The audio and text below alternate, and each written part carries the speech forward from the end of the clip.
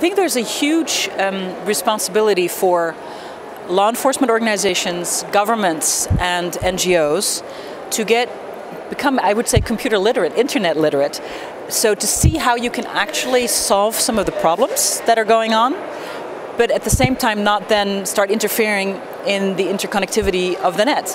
Because yes, there are problems, there are things happening that we all would like to stop, terrorism, extortion, pedophilia.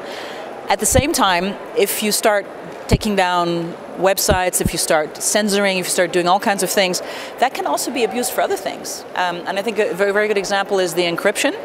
I think encryption is really important to keep our data safe. If you start making a backdoor opening for law enforcement, which is legitimate in some countries, in other countries law enforcement is just part of the problem, that will be used for other things as well, for bad things as well. So you have to be really careful to make sure that when you're solving one problem, you're not creating another one.